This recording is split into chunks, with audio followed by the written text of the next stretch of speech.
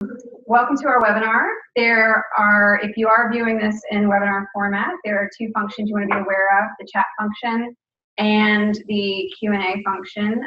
If you have trouble seeing or hearing us, please let us know. If you're watching this later on YouTube, thanks for checking it out. Okay, I just want to start off by introducing myself. My name is Shannon Henson. I'm the Associate Director of Admissions for the University of Georgia School of Law. I am a 2003 graduate of the University of Georgia undergrad. I was a history major and art history minor. I graduated in 2006 from the University of Georgia, and then I went to practice law in Atlanta for 8 years before coming back to Athens last year. And I will let the ladies with me here introduce themselves as well, starting with Jenna. My name is Jenna Jackson.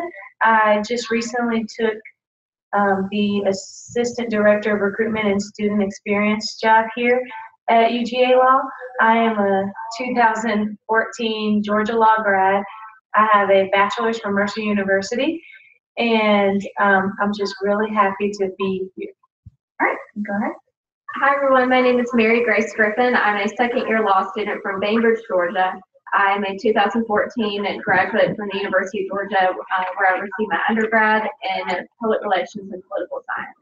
Okay, awesome. Thanks, ladies. Odds are a lot of you may already be familiar with the Law School Admission Council. That's where I'm going to start off this webinar, sort of about the nuts and bolts of applying to Georgia law.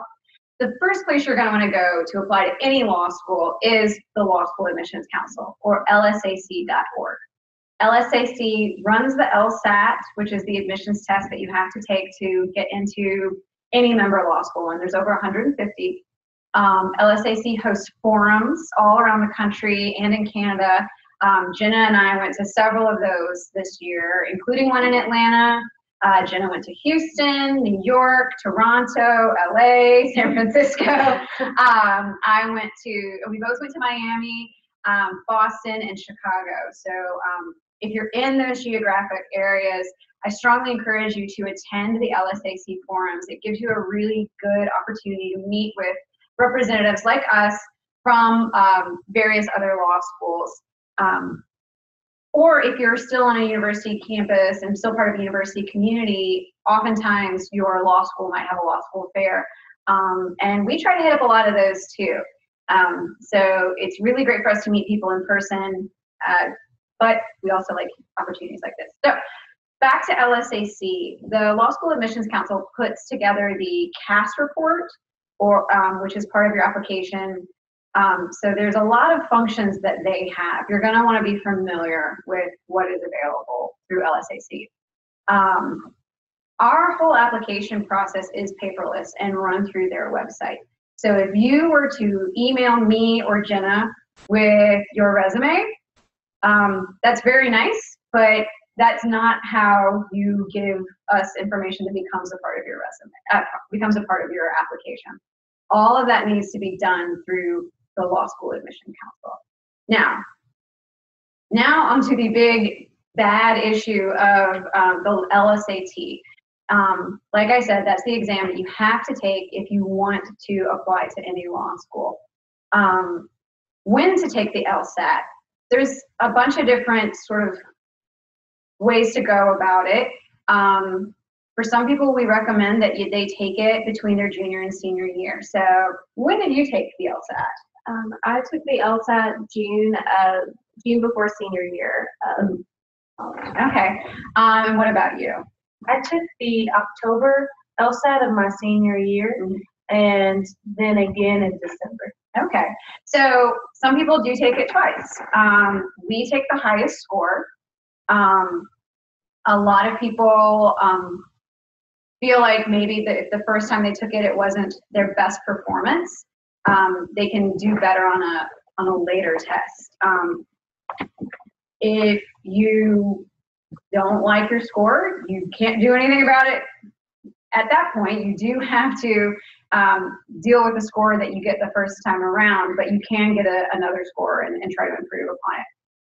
Some people will leave the exam knowing that they did not perform well, and those people cancel their score.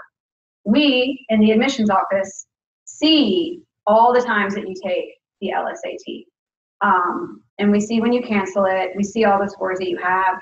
We do accept the highest score, as I previously said. Now, if there's a large disparity between your first score and your second score, sometimes it's beneficial for you to draft an addendum where you explain what you did differently between the first time and the second time.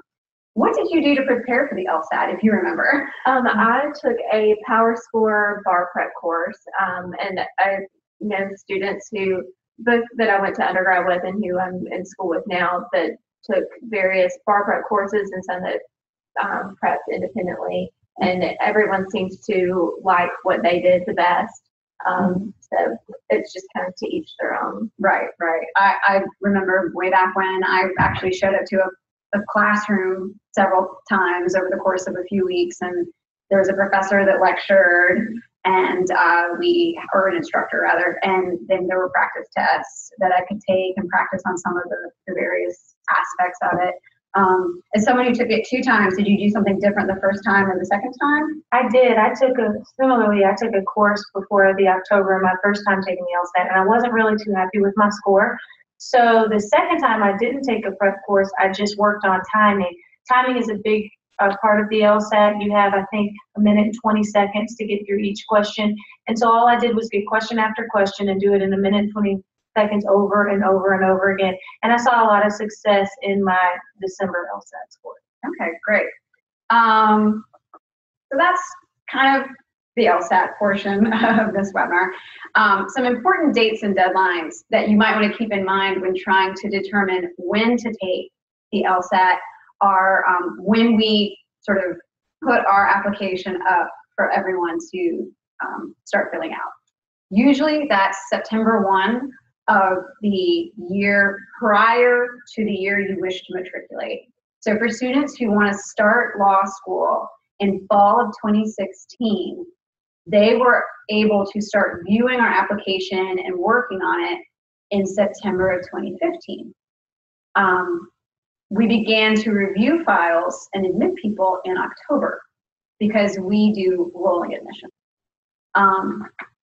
November 1st was our binding early decision deadline, with files being complete by November 15th. For those of you who might be interested in applying not for 2016 but for 2017, binding early decision could be a really viable option for some people. Now, I know you took advantage of binding early decision when you applied. Can you share with us why you decided to do that? Well, I think my experience is somewhat unique. Since I went here for undergrad, I was really involved on campus and knew that I definitely wanted to stay in Athens for law school. I have a little brother who is still an undergrad here. My family comes up to visit often. So UGA was the only place that I applied to. That's where I knew I wanted to go to law school. So I thought, well, I would rather go ahead and submit my application early, try to get that out of the way so that I could enjoy the rest of senior year and make sure that I didn't have that weight left on my shoulders. And that's exactly who binding early decision is intended for, people who know that Georgia Law is the school that they want to attend. There are some people who take advantage of binding early decision to kind of give themselves a bit of a leg up. Perhaps their scores are just below our median, and they feel like if they want to show us that if admitted, they definitely will come here. In the admissions office, that certainly is a useful tool for some people to take advantage of. If you have any questions about whether or not binding early decision is right for you, I strongly encourage you to get in touch with an admissions officer like myself, like Jenna, like our the other directors in our office, because we can help you figure out if it's the right option for you or if it's not. Some people do want to apply early, not necessarily binding early decision, but they do want to kind of go ahead and get it out of the way so they can enjoy senior year. Or if they are working and out of school, so they can go ahead and figure out what they're going to be doing the next year. So if you don't necessarily want to take advantage of binding early decision, it can be useful to simply apply early in the admissions cycle. Another deadline you would want to know about, though, is February 1st. February 1st is our deadline for priority merit-based scholarships. So people who take the June October or September, sometimes it falls in September, or December LSATs are certainly in a comfortable position to apply before that February deadline. And while anyone who applies after that deadline is still eligible for consideration for admission to the law school and still eligible for scholarship dollars, there may not be as much money to go around, frankly, at that point. So if it's really important to you to maximize the potential for scholarship dollars, I encourage you to try to get your application in before that February 1st deadline. Now, June 1st is the deadline for all applications. And we do accept the June LSAT, which is very surprising to a lot of people. Now, when you're on the road, Jenna, do you encourage people to wait that long? Well, although we do accept applications up until June 1st, if it were me, I would not wait until June 1st to submit my application. Yeah, and there's just too many things outside your control at that point. The class could very well be full if you don't have a strong an application. We may not have room for you in the class. So while it is a helpful deadline for some people, it is not. You shouldn't rely upon that deadline on its own. So we also admit people off of our wait list over the course of the summer as well. So if you are waiting at that long, you might also be competing with some people who applied earlier and then were put on the wait list. Again, if you have specific questions about your own circumstances, I encourage you to reach out to us because we can give you a little bit of guidance on that aspect of it. And orientation is in August, and classes start in August. And it's really nice and warm here in Athens in August. So we talked about the LSAT. What else do you need for your application now that you know all these deadlines? You need a transcript from your undergraduate institution. Even though you went to Georgia, you still had to get Georgia to send that transcript to LSAC where they put it together. It's not like we just walk down the street to the registrar's office. So you do want to make sure that you're giving yourself enough time for your undergraduate institution to get the transcript to LSAC, which then posts it to us. At least 2 letters of recommendation are required. Do you guys remember at all who you got to write your recommendations? I did. I had a professor and one of my supervisors at my job to kind of give both sides of my personality and my work ethic. Absolutely. And I had a former professor of mine that I'd taken 3 courses with him, and then also the former dean of the journalism school. Since I was a public relations major, I'd done research for him, and he wrote a letter of recommendation for me. And I think those are some really good examples of great people to get recommendations from, people that you've worked for or people that you've done research for who can speak to the quality of your work, the quality of your character that you've worked with on a one-on-one basis. It might be really cool that you have a family friend who's a U.S. senator, but unless you've actually, worked for that U.S. senator, he or she probably doesn't really know you. But let's say you intern for that senator and work directly for his or her chief of staff. It's probably better to get the chief of staff to write you a recommendation. So just keep in mind that we do read these recommendations, and we can see a cut and paste from a mile away. So it is really beneficial to get someone who you know is going to say really nice things about you because they know that you're a good candidate. And those are also sent through LSAC. Do not send them directly to us. Don't mail them to us. Don't email them to us. Don't walk them over. Send them through LSAC. Personal statements. Now that one's really tricky because we have a very open-ended personal statement requirement. And I think a lot of students get sort of torn up about it. I will say brevity is best. Like a page and a half, 2 pages, double spaced, please, because it's much easier to read for us to read that way.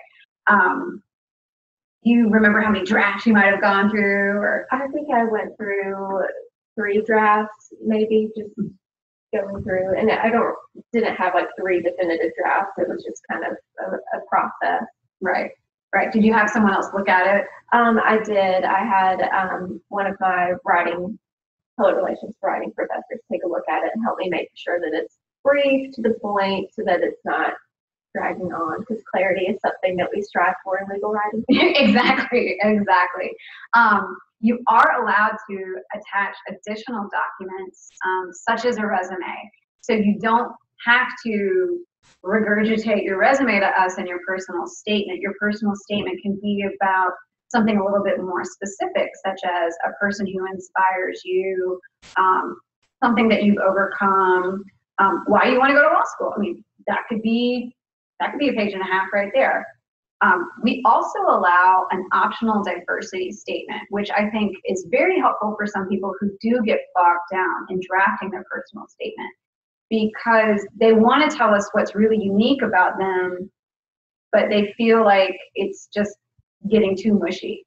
So diversity statement is a good optional page. It could be a page, it could be a paragraph, where you can tell us what makes you a unique addition to our law school. And it's not limited simply to ethnicity. It could be that you are first generation in your family to go to college.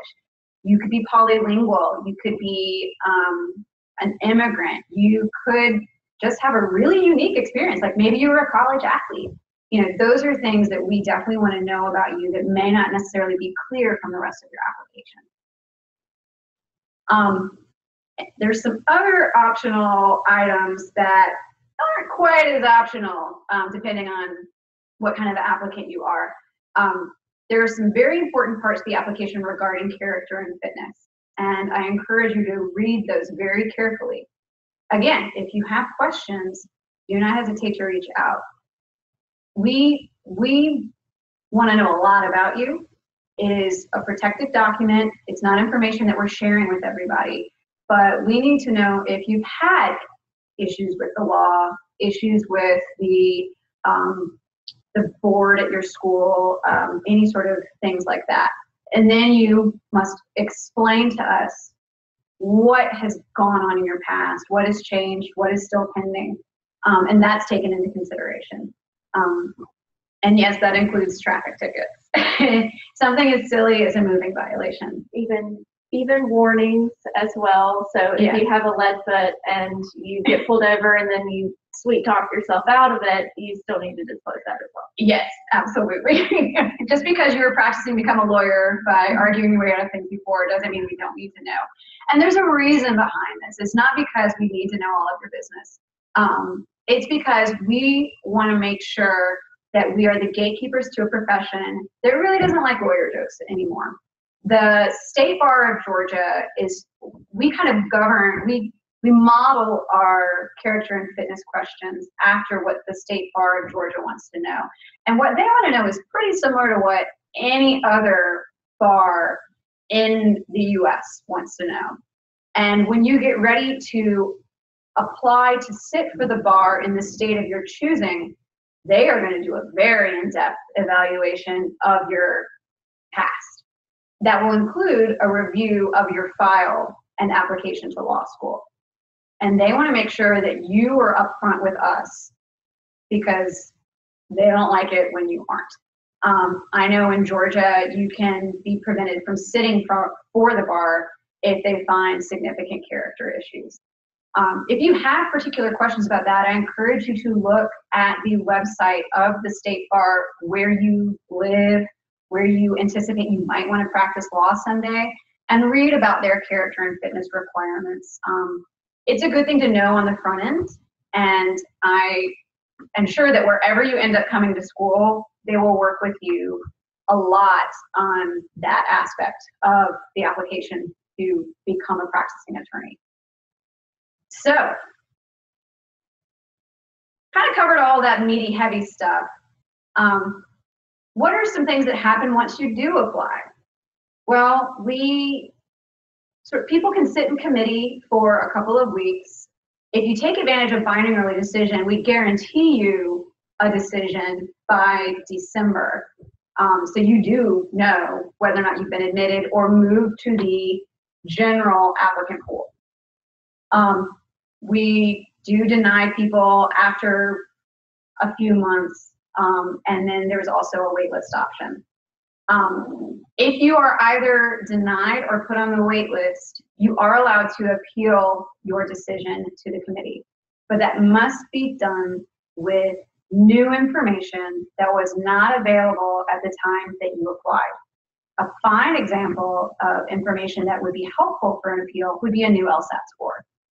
Or let's say you finished up college and you really just knocked it out of the park your senior year and your GPA went up. That's definitely something that we would want to know and would be helpful in appealing a waitlist decision or a denial. Our waitlist is not ranked. We do not disclose the size of the waitlist. And we will occasionally ask people over the course of the summer if they're still interested in being on our waitlist. Because some people get tired of waiting, and we totally understand that. And we respect people's decisions to say thank you, but no thank you, and make plans to go elsewhere. We have admitted students the day before open house off of the wait list. So if you know that, the day before orientation. So if you know that that's something that you could see yourself doing, let us know. You know, you're allowed to send us information over the course of the summer saying, I'm still interested. I know I'm on the wait list. Please keep me on the wait list. That kind of leads me to another topic of transfers. Let's say that you decide some point during your first year of law school at another school that you're interested in transferring to Georgia Law. We do accept transfer applications. You can start considering that process in the spring of your first year. We do require you show, that you are in good standing, get a letter of good standing from the dean or registrar of your school.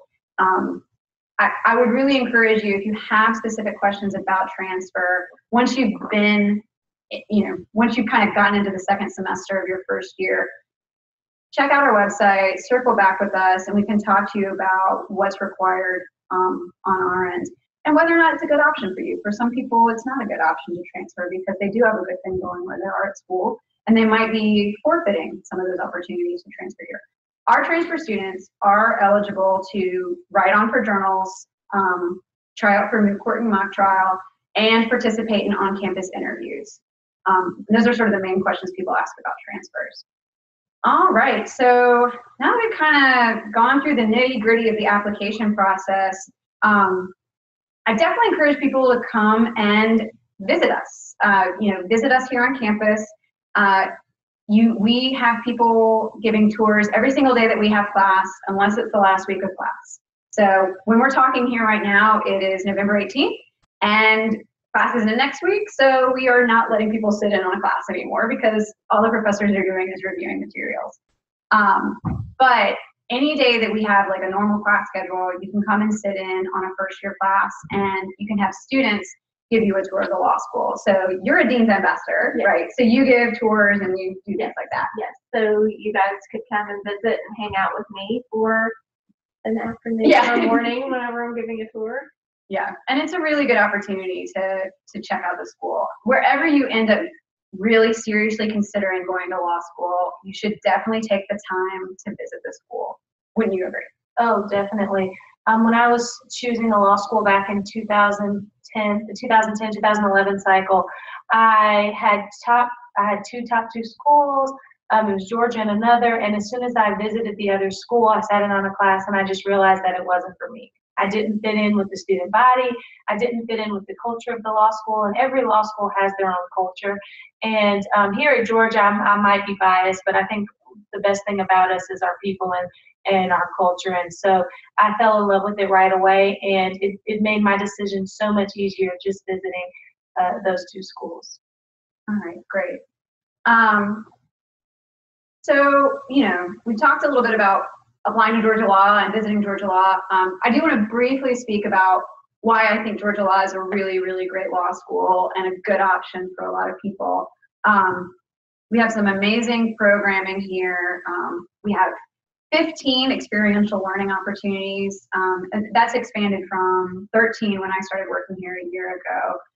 They range from everything from civil externships here in the Athens-Clarke County area to a semester-long program in Atlanta, which is beginning next semester, to a semester-long program in Washington, D.C., which has been a very successful program for several years now. There's really a lot here to do. When I was in law school here several years ago, I was an intern for Georgia Lawyers for the Arts through the Civil Externship program. I worked 10 hours a week in Atlanta for a nonprofit that provides legal services to artists in the, really for the entire state of Georgia, but predominantly in the metropolitan Atlanta area. It had nothing to do with what I wanted to do for practice. I just really thought it would be neat to work in Atlanta for a nonprofit and get some experience that I wouldn't have otherwise had. And I know you also had some externship experience in Atlanta. Yes, they placed me at the CDC, the Centers of Disease Control, and it was awesome. The CDC is a great place to work and a place that I never would have thought I would have enjoyed had it not been for Georgia School of Law.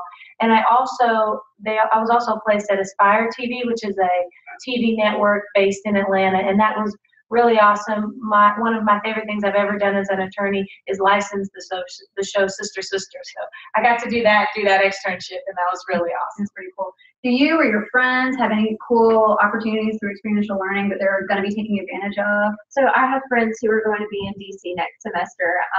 I know one is working for the SEC in DC. I'm not sure where other individuals are going to be, but I do have friends who will be in Atlanta working as well. So people definitely take advantage of the clinic opportunities. I also have friends who are going to take advantage of the prosecutorial clinic that we offer. So they'll be placed in district attorney offices across the Northeast Georgia area, and we'll get some experience that way. Absolutely. There are civil opportunities, there's criminal opportunities, there's appellate opportunities. You should definitely take advantage of them when you come to Georgia Law. It'll give you really great experience outside the classroom. It'll pump up your resume. It'll make you very appealing to potential employers. But that's something that you would take advantage of in your second and third year. Your first year is pretty set. You take the same classes as everybody else. We have 3 sections here: Section X, Section Y, and Section Z. I was a Y. And you get pretty devoted to your section, and Section Z. Section Z. Yeah. So it's kind of like homeroom, and you just kind of float around together to all the same classes. But you're taking criminal law the first semester, contracts, civil procedure, torts, legal research, and writing. And then your second semester of your first year, you no longer take criminal, but you do take an elective of your choice, which ranges, I think there's like property, common law 1, criminal procedure. I think there's like a legislation course. And what did you take as your? I took criminal procedure and thoroughly enjoyed it. Yeah, it's a really good course to take. It's on the bar. It's on the bar exam. Yeah, any course that you can take that's on the bar exam is worth taking. And so that your first year is pretty set up for you. There are some opportunities to try things outside the classroom, like a closing argument competition and the Russell moot court competition. And then there's the write-on at the end of the year, where if you want to participate in a journal, one of our 3 journals, you would do that at the end of your first year. So we have the Georgia Law Review, the Georgia Journal of Intellectual Property, and the Georgia Journal of International and Comparative Law. So there's 3 different opportunities for students to participate in a really, really good legal writing journals. They review the journals, the journal articles, and they edit them, and they also draft their own note, which counts as their we have a writing requirement to graduate, so if you are on a journal, that's taken care of. There's also moot court and mock trial. There's a lot of student organizations. There is a negotiations team, which is a really cool opportunity for people that do want to learn more about advocacy, but in a different way from moot court or mock trial. It's part of sort of the business and ethics program here. But there's a lot of really cool stuff. I really encourage you to take a look at our website, including a virtual tour. The virtual tour has 12 videos, all ranging about a minute long, that are really, really helpful and give you information about the law school itself, what student life is like, experiential learning opportunities and things like that. There's a map so you can kind of poke around and see where things are in the building. But really that's it. Do you guys have any sort of final words of advice, things that you wish you had known when you were a prospective student, anything like that? I would just say to get excited about the idea of going to law school in general. It's such a rewarding experience. It's very tough, and it's always challenging, but you will see yourself grow intellectually in such a short period of time that it's really rewarding to look back after first semester of your first year and think, you know, there are cases that I read at the beginning of the semester that I've highlighted everything except the one rule that I needed to remember. And then at the end of the semester, when you're actually understanding material and seeing how it all fits together, and you think like, wow, I've come so far in such a short period of time. So get excited for it. I would say not to pigeonhole yourself and lock yourself into, say, a school that just mainly does criminal law, or just only taking classes that are corporate, or that have like a kind of a corporate or transactional field. I feel I didn't know what I wanted to do when I came to law school, and I really think I inadvertently helped myself because I took so many different courses. I looked at so many different schools because I just wanted to be really well-rounded.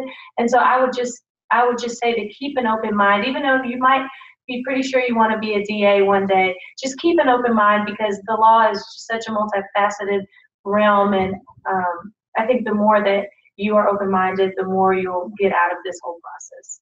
Okay, well, I think that wraps it up. Thanks, guys. Thanks for watching. Bye.